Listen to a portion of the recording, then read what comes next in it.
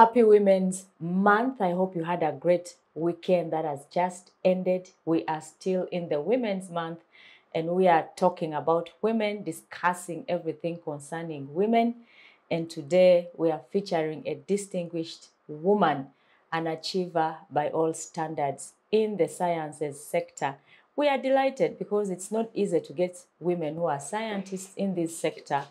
And today I would like to inspire another budding scientist and a young woman out there and to share the challenges in that sector and how women can impact and, sanitize the sciences sector. So I'd like to welcome Dr. Madina Adia, a chemistry lecturer, as well as a former athlete. But I think there is more that I haven't had, and I'll start from there. You're welcome, Doctor.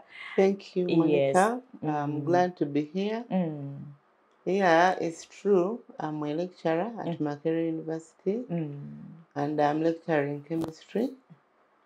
So, as a woman, and being in the Women's Month, actually I celebrated myself this month on Women's Day. Yes, I had a blast. Yeah, I posted pictures of me graduating with a PhD when I was wearing my gown. Wow. On my status. Wow. So as women, yes, we can achieve more. And I think what man can do, a woman can do better.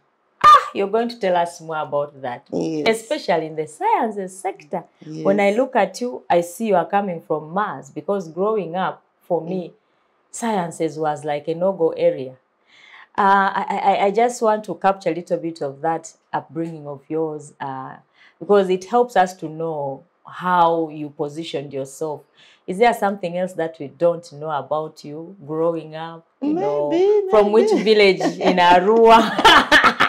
No. By the way, yes. My other name, Adia. Yes. It happens to be, I think people in Arua use it. Use it a lot. As a surname. I was associating it there. Yes, but mine is Islam, incidentally. Oh. Yes. Okay. I am a Msoga by tribe. And I grew up in Imbulamti. Yes. Kamuli there. Imagine. Yes. So I have a surname. My surname is Nachisui. But when we were in primary, before we registered for P7, we were so many N's. So I was like, I want a unique registration number, which is nearby. So I made the idea to be like my surname and then Madina as a Christian name. So since that's what I use on paper, it has stayed like that. It has stayed like that because as you're advancing in academia, you don't need to keep changing names here and there. Right. Even as I talk now, yes, I'm no longer Muslim, but my documents carry that. So I'm also AKA Madrin Makanga. Oh, you see? That's what you didn't know. My husband is an engineer. He's called Mr. Makanga Paul. He works with the Kakira Sugar. So that is the other bit that you didn't know about me. And I'm a mother of 4. A mother of 4. 1 girl and 3 boys. 3 boys. Yes. Wonderful. 15 and 1. Wow. The oldest is 15, the girl. Wow. The youngest boy is 1 year. You see, I had placed you in Arua because of the name. Yes. Or West Nile region. Yeah, somewhere. But I love Arua. I've ever been there for research and so on. Wonderful. So I grew up in Imbulamti with my grandmom, Matano.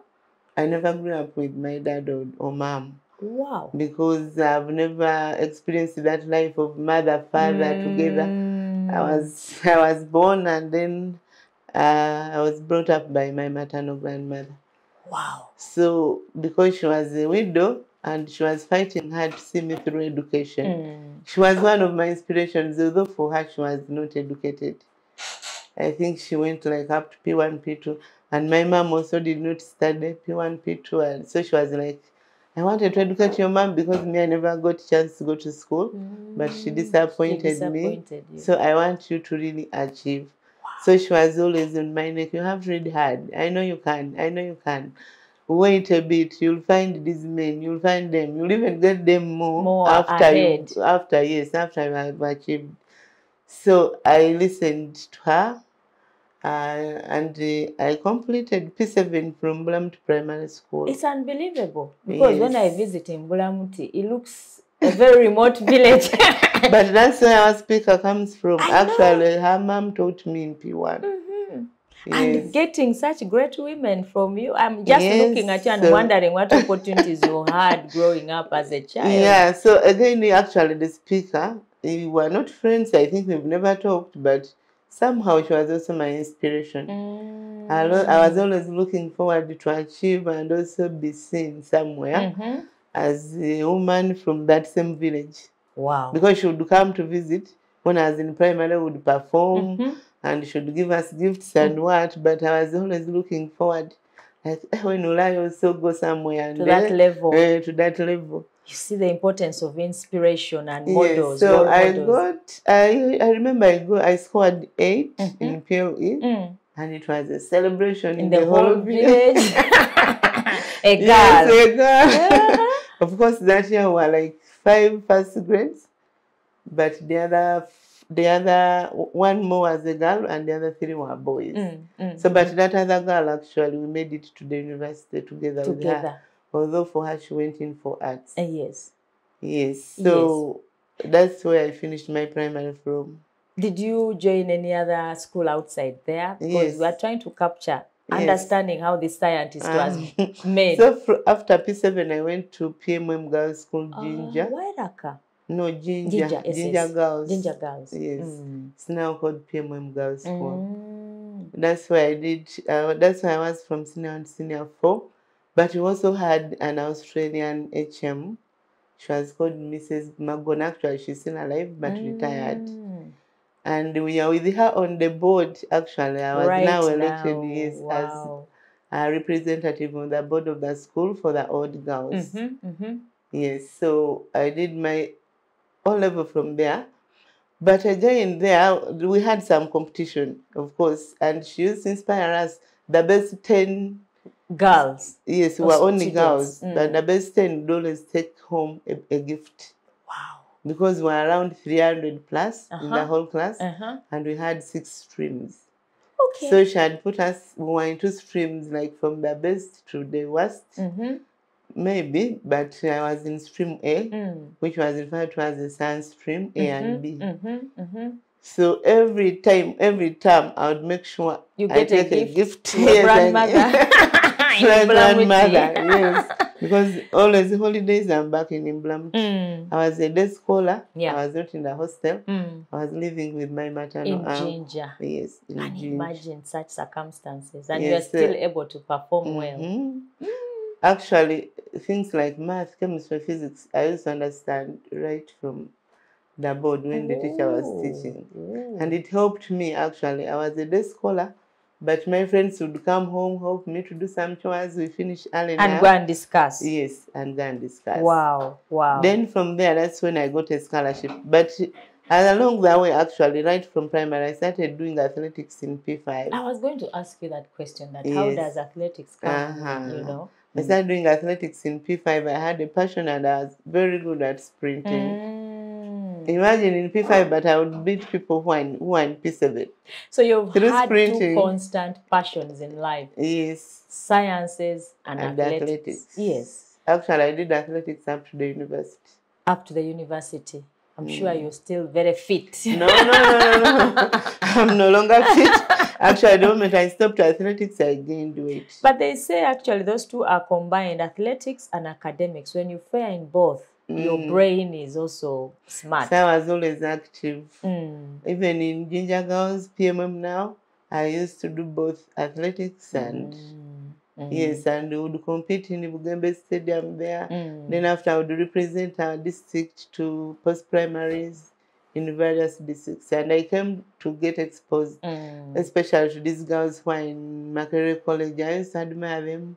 There was Pio Mary, there was Vaiga Justin, they were all sprinters. And I was like, when will I ever beat these girls? I used to be always like the third from Ginger. But I remember one time when I was in senior 5 in 1997, we had post-primaries in Bombo Barracks. That was my first time to beat up Pio Mary. In 100 meters and even in 200 meters. Sprint. Right from, semi-finals and finals. but I failed to beat Vaiga. I would be ahead, but she had she had more gas speed than me. Gas. Actually, she would, finishing speed. She would beat me in the last 10 meters.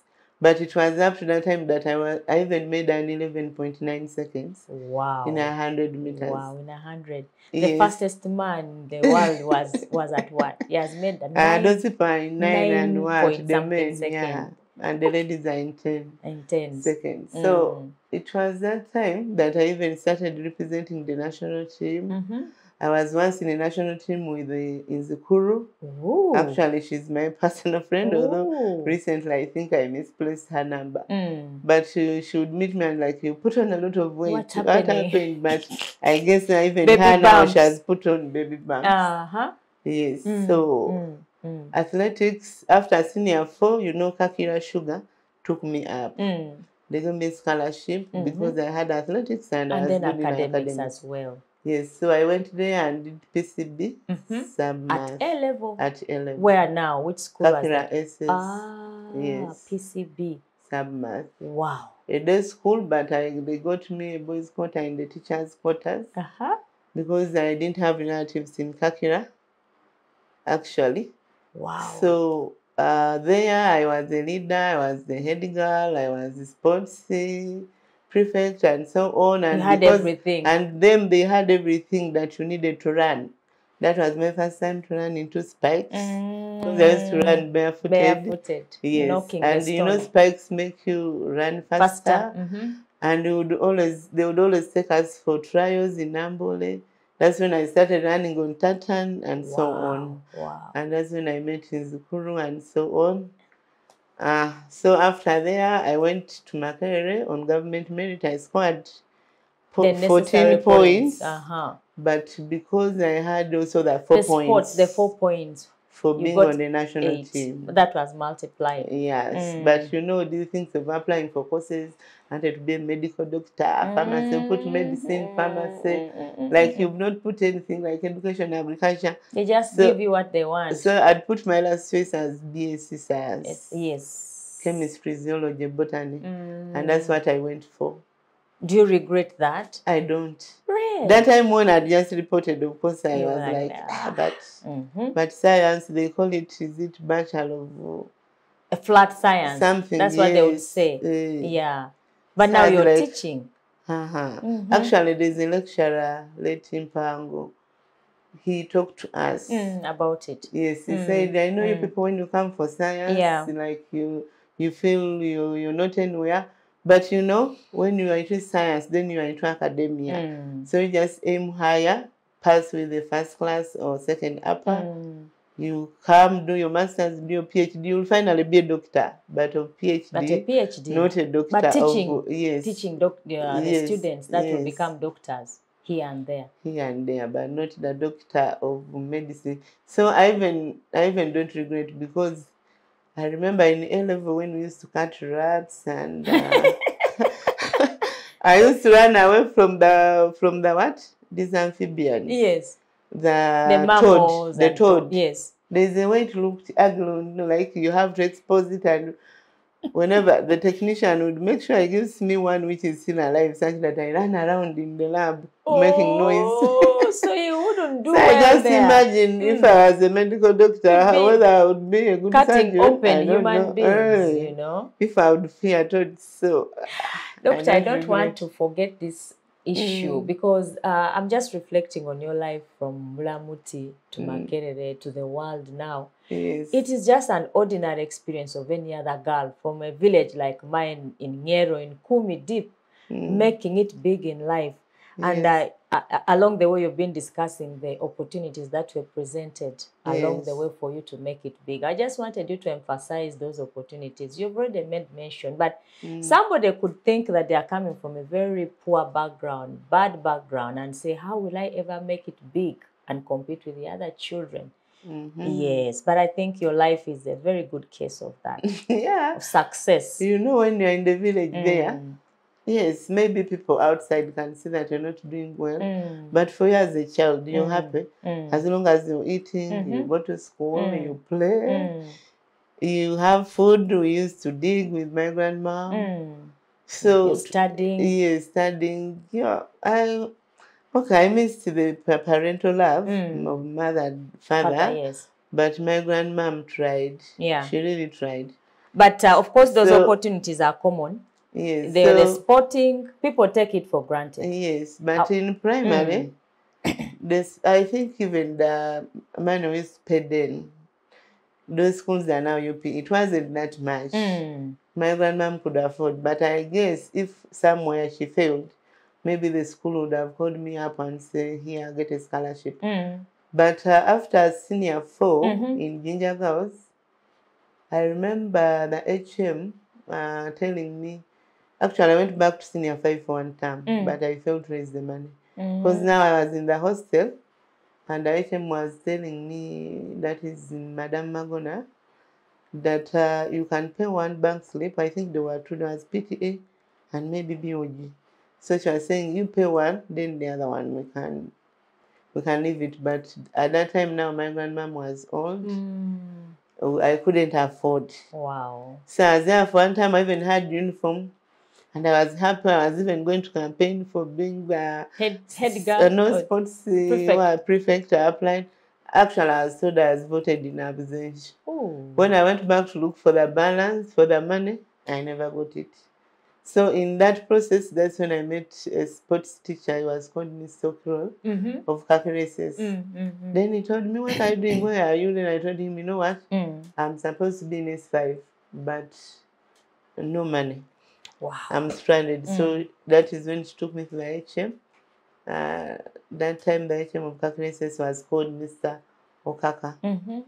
So they tried, got me accommodation, and I got that scholarship. Wow. So actually the scholarship they gave me was not, I think, due to academics, but because I wasn't the best girl from PMO, although I was among the top 5, I scored 20. But athletics. Sports. Yes. Wow. Kakira was too much into sports. So because of the athletics, I got that chance. I got that scholarship. So what you are actually emphasizing in your life story is those opportunities scattered along the way. If children can take advantage, you may come from if you have a talent, try to use it. It can take you places. It can take you places. It took you up to Makerere. Even outside Uganda. You know. Yes. You know. So that's good. Yes. And looking at you, I recall growing up when I was in my O level, around about senior 4 in Toro Girls, and we were drawing close to the O level class, and we were supposed to do exams anytime soon. I looked at myself. I felt quite unprepared with the sciences, especially chemistry. It wasn't my favorite. I remember fluing. I would try the physics, but chemistry gave me a lot of hell. And I ran away from that class for about 3 months. I had to be cancelled to come back to it. And we had a teacher who was a white man then. And I first of all, I couldn't understand his English. And then the things that we had to do, the calculations, the abbreviations, and so many things, I couldn't cope. I fled. But because it was compulsory, I had to come back to the class. I just wanted you to have a discussion around the challenges relating to STEM, right now as you call it, and how the girl child, you know, how you are seeing. Are those challenges the same? Did you have those challenges? Do we still have the similar challenges right now? In my own experience as well, do we still have that? How can girls fare better in this science sector? Yes, the challenges are there, but mainly what affects girls is the, should I call it the norm or the society? Society, the social values, they keep perception. telling them, the perception. They keep telling girls, sciences are very hard. You want to manage, they are for boys. So they go with that perception thinking it's hard. But when you put it into you that, yes, I can, you can really make it. You can make because it. For us, what made us succeed, we had discussion groups. We were all girls, but we had discussion groups. And we would identify ourselves like, yeah, we are capable. Yes, we can. So we had our timetable. We know today we are discussing physics, tomorrow chemistry, the other day mathematics. And whatever you'd find hard in here, although they say sometimes girls, when they're in single girl schools, Some of them are selfish To each other. to each other. They don't share. They don't share. You think And so? that one becomes a challenge. Okay. But then, if you really remove that concept into you, that things are hard, then you stop being mean and you share. Because sometimes you think you know, and but yet you don't when know. someone knows better. Yes, when someone knows better. So when you share, you find that what you're learning from the other person, right. and the other person is learning from you. And at the end of it all, you achieve your goal. Wow. So for us, it was mainly sharing, discussions, looking into past papers and so on that helped us. Actually, I scored a 2 in chemistry in O level, a 3 in physics, and a 3 in biology. Wow. So yes. also, there is and also a 2 in mathematics. I think there is also inferiority complex, as you're saying. The girls, yes. because of that perception, we sometimes don't believe in ourselves. Yes, you don't believe in yourself, and yet you can. Yes. You can, because like now the school you are in, Toro Girls, they have everything. They were scientists, actually. Yes, their focus they have was on science. well-versed laboratories. I guess the teachers were good. Yes. So it was just in you thinking that things are hard. I think I was cut out for science, for humanities. Yes, oh, you were interested in the arts. I would also do English. I wouldn't be but beaten I also very easily. I was passing English and yes, we were passing all. You see? Yes. Okay, so I think it was an inferiority complex, not believing in myself. Yeah, not believing. So what I encourage girls, they should believe in themselves. Once you are exposed and you have everything there, please, you believe in yourself. Actually, right now we see girls. I remember before COVID, the girls, around 6 were taken for medicine and had scored almost everything. Then D1, then from O level 2, then they had 1.5. Wow.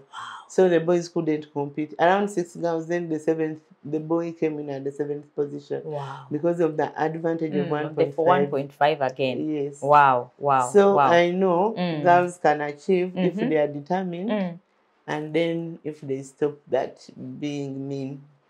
So basically, you are emphasizing the importance. I think also you could share a little bit why this sector is important, because of late government policy seems to be saying science, science, science. So where do we go, the humanities and the rest? Yeah, why is science that important? I mean, of course, humanities are also important, right? But I think currently, when we compare population and maybe statistics, so many people have done humanities compared to the people who have done sciences. In Uganda. Yes, in Uganda. And according to our growing population, we need to balance. We need to balance. And every day, in our everyday life, everything is science. The water we drink is science. Your own body is science. The hygiene is science. Yes. So I don't blame the president saying that sciences should be emphasized.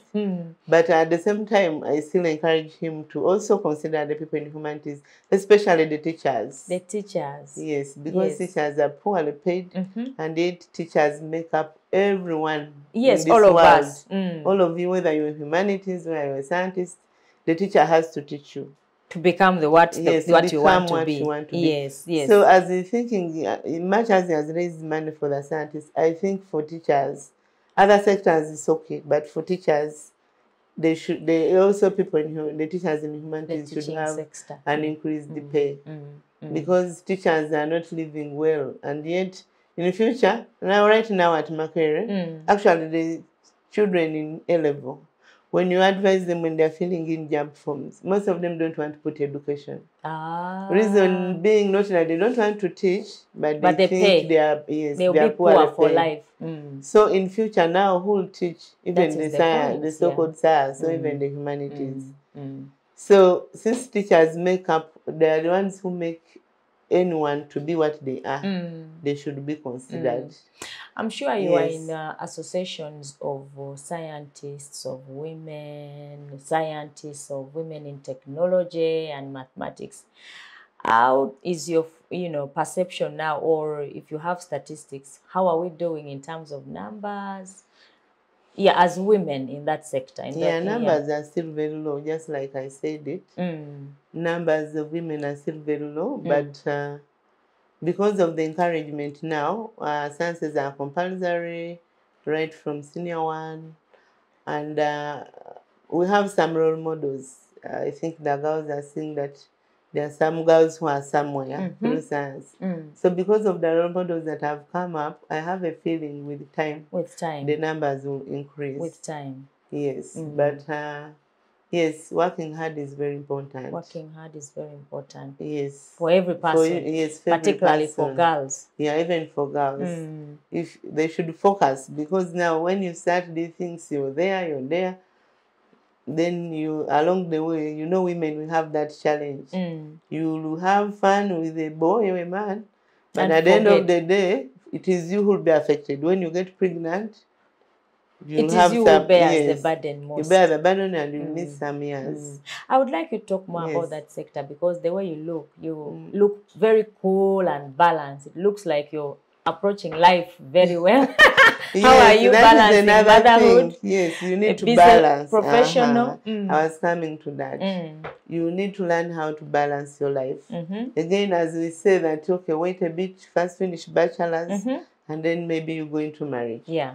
But again, as you go into marriage, you make sure you choose a partner who will not let you down, who will not tell you, okay, keep your degree into your bags and cook, I'll provide everything. You have to look for a partner who will be supportive, and you don't have to stop. And you don't have to say that, let me first finish the degree before I give birth. Before you give birth. You can balance. You need to learn how to balance. Yes. Of course, you'll have some years lost. Yes. But at the end of the day, you'll be happy when you have achieved.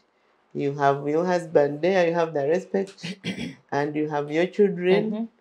Rather than, again, first saying, let me first finish the PhD, then I start the family. Because yes, some people have got challenges there. You finish the PhD, all the men are fearing you. They're like, no, this one is not. Doctor, we cannot manage. She will not even wash for me clothes. But you know, if you've been with someone from when you all have bachelors. When you are nobody. Yes, and then you build a career. You build your career. He will give you the time, and he will know it is you.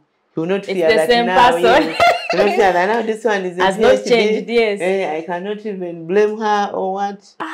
So some people who wait until they finish the PhD sometimes get challenges in balancing family life. You find it becomes hard to get partners because sometimes you find a female professor, they have never gotten married, they have never given birth. Wow. Wow, I don't think that's good life. Yeah, so you see that you've achieved the other side, but you failed the other side. The Bible says everybody has a helpmate made for them. Yes. So I mean, every woman has a partner. Balancing is very important. Yes. Balancing is very important. Also, creating time for your family makes you happy. Yes, now like this woman is there, you playful tell him, please, can you also cook for me? Things like that. But now if like you have things like Valentine's Day, you say, oh, you have no companionship. Yes, it had. But now if you don't have, you have the books, you are up there. Yes. You're impacting knowledge. Life is not like fun. In Makerere, we are building for the future. But then life is not fun. Yeah? So somehow, somewhere, something is lacking. Wow. Yeah, so for you to be happy in life, you try I aspire to be a doctor as well. You'll speak to me and other girls who will come across this clip, what we could do, how we can go about it, some of the values. But before that, I would like you to discuss a little bit about the impact that you feel you have made so far as a teacher of students. Yes, as a teacher. And all the things that you have done. What we are doing is to capture your leadership impact here and there. Yes. Yeah, because we want women to go into these spaces. If you're in the science sector, what impact are you creating there as a woman? Yes, in the science sector, of course, as a teacher, I'm producing knowledge. I'm building for the future. Girls are graduating into chemistry, industrial chemistry, education. We teach people of industrial chemistry. We teach people doing education. We teach people doing Bachelor of Science flat and also petroleum engineering. That's great people. Work. Yes. So those are people we are creating human labor. Human labor. Yes. Human labor. Yes. Human labor. That's a good job. I think you enjoy it. Yes, we enjoy. Yeah. We enjoy teaching and even before I started teaching in the university, I taught secondary. I taught because after my bachelor's, I did a postgraduate diploma in education. Yes, so I taught secondary, senior 4, senior 6. Wow. So sometimes I meet those people. Some of them didn't come to do chemistry, but they were in Makerere doing other courses like medicine and what. And when you go to the hospital, you find your students. And yeah, they are happy to treat you. They treat you with dignity. Wow. You are considered first. Wow. So You're satisfied. all those are those are well. privileges. And now I'm also into research. Research. Yes, because I did my PhD research was on herbal medicine used in treatment of malaria. Yes, so we interacted with the traditional healers. They gave us the plants that they used to treat people. And why I gained interest in this particular research area was from personal experience. Because as I told you, I grew up with my grandma. And obviously, as a child, you keep falling sick. But remember, she will not keep taking you to hospital. There would be something she would give you. Yeah, so she would bring some greens, boil, others you bathe, others you drink, and that. When you have like cough, she gets leaves of a pawpaw which is just in the compound. She burns them, she gives you the ash. You lick. After 1-2 days, you're okay. Yeah. When you have malaria, she gives you those things. She makes concoctions and infusions. Tough, they are sour. Bitter. But you take 1 cup, they are bitter actually. You sleep, you sweat, and you wake up. You wake up and start playing. And you're okay. Yeah. You've not gone to hospital, but you're okay. From childhood, she started taking care of me from year 1 up to when I reached 13 years, when I went to secondary. So I started doing things of using a lot of herbs. Western medicine when I joined secondary. And there's ginger a lot now, of herbs in when the I was country. living with my uncle. But with her, it was always those ones. Yeah. And they, they don't have any side effects. So that's how I picked interest in that research area. Wow. So we interact with the healers. After, of course, there are some where research has already been done and they're on the market. Yes, actually, even the quinine we take is plant-based. It is plant-based. At methionine, they are plant-based. Wow. So, like these ones which have already been done, Mululu, Zawat, I didn't do those ones. But I went to them to get others. And indeed, I got some too, because I interacted with the healers of Prometra, they are in Impiji, and the others are in Bushenyi, Rokararo. So after doing the scientific work and proving them to be efficacious, I reported back to them, and they are working upon producing products. So that is also an impact to society, because they will earn a living from that, and maybe in the future we can discuss about cost production sharing. as well. Yes, and production to so there's need to build our local knowledge and strengthen, there's a lot that Uganda has in terms of So as we are teaching, we are impacting knowledge, we are building for the future. At the same time, we're also doing research, which is traditional based. Oh yes. So it is chemistry. Building on our local knowledge. Yes. So we do the lab work to see what they are talking about, the compounds that are responsible for treating, and see whether we can identify that particular compound and use it to make a herbal drug, or they work in synergy when there are many, but then teaching them how to standardize. Wow. Yes. Wow, I know we cannot exhaust this discussion with you. I know a lot of work is happening in the science sectors. The herbal medicine in Uganda is in a revolution. It's growing every other day. And people seem to be getting more reliant on it. If you go to every Ugandan home, you'll find a herbal treatment there. Yes, even and when they're growing them, even if in buckets. Yes, yes. So that is your work. Yeah, that is my area. Yes, that's my area of That's your research. area. I would just like you to share your life values, what has kept you going this far. Because your background is a typical one of an ordinary girl growing up and becoming a great woman and impacting in a sector that everybody admires. So there could be some things that you do repeatedly, values, lessons that a young woman, I know many aspire to become scientists as yourself. Yes. And me as a doctor, but in humanities, what are those, Yes, one of the values that a woman should have is discipline.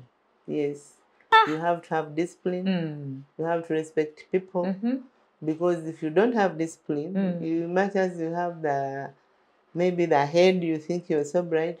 But these people who give us scholarships, they want someone who is with noble character. Now, if you are indisciplined, you have maybe while you are growing up, you had some bad manners. Actually, if you are indisciplined, you won't achieve much. You can't go far. Yes, you Obedience can't go far. is important. Yeah, obedience, discipline, hard work, and consistency. Consistency.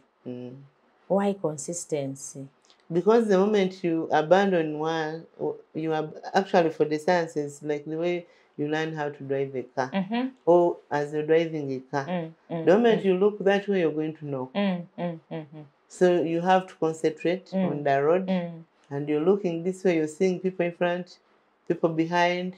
If you see that the other person is overtaking and is about to knock you, You go can, aside. yes. Yes, but if you're not concentrating and you're not consistent, you will knock and leave. So for the sciences, you have to keep. Now for us into research, you have to keep writing. Writing is a hobby. So for you to be visible, you have to publish. You have to publish. So how will you publish when you're not writing? When you're not consistent? And when you're not in the lab? When you're not thinking about something new? Because you have to keep thinking, research, you have to bring something new on the board. You don't do what other people have done. So for you to have that, you have to be consistent in whatever you're doing. You have to be disciplined, and then you have to be hardworking. You have to look around for these opportunities, the scholarships. They don't just come around. But now, right now, because I have a 1-year-old baby, yes, the scholarships might be there for postgraduate, but I can't go for them because most of them are abroad. You know, like in the chemistry sector, in the science sector, you find that some of the work that we do for research, we use sophisticated machinery, which we don't have here. They are very expensive, and even if we had them, maintaining them would be hard. They need trained technicians and so on. They need constant power, of which our electricity is always fluctuating on and off. So you find that we do this research, but through collaborations. Actually, for the whole of my PhD, it was a sandwich between Sweden, Stockholm, and Uganda, Makerere. Because I was doing some work in KTH and Stockholm University, also Uppsala University, because I had to test my compounds on malaria parasites. That part I did it in Stockholm University. In Uppsala, I was using some NMR machinery, the same in KTH. So you find that if you're to achieve more, if I'm to do a lot of it, I have to move. And it has taken you like 6 months, 1 year. So if you have a baby, sometimes it's not easy. Most of the scholarships don't support babies.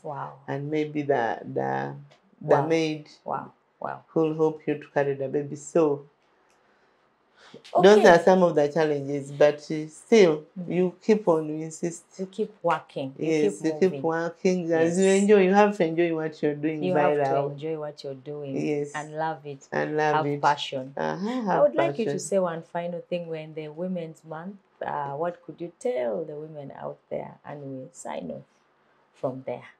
Yes. Women's Month. Yes, Women's Month. This is talking our month. About women.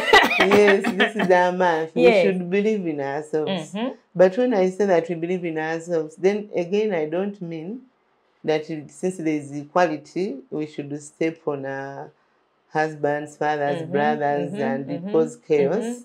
We should learn to live in harmony. Because we need each other. We need each other. Yes. So, but at the same time, we have to know that we can make it in life, and we should learn to be proud of ourselves. We know we can achieve more, and we have so many women now in leadership. For example, right now in Uganda, Prime Minister is a lady, the Speaker is a lady, the Vice President is a lady. Now, even those days, they used to say 30% of cabinet is women. Yeah, is women. And now, even you can see in the science sector, us as lecturers, those days we used to have 1, 2 women in the chemistry.